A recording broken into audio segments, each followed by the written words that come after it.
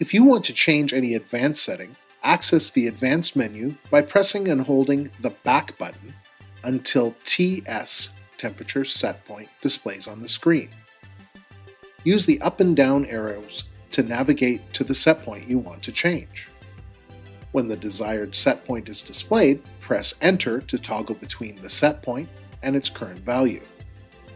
When the current value is displayed, use the up and down arrows to change numerical values or to scroll through available settings. To save a changed value, press Enter and hold for 3 seconds to confirm the change. Press back to return to the previous screen. For more information and support materials for the ESP Plus, visit our website at t-rp.com/ESP.